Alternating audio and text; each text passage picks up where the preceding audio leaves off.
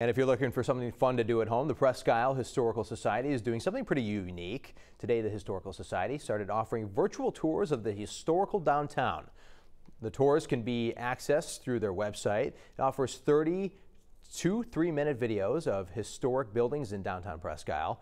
On the first day, there's already been more than 50 views. The Historical Society encourages anyone who's bored at home to take a virtual tour. Well, everyone is stuck at home right now, and they're looking for things to do. I was inspired because all of the great museums around the world are putting out virtual tours. And I thought, gee, we need to get in on that. The Historical Society will also be hosting events around Maine's bicentennial. A list of those events can always be found on their website.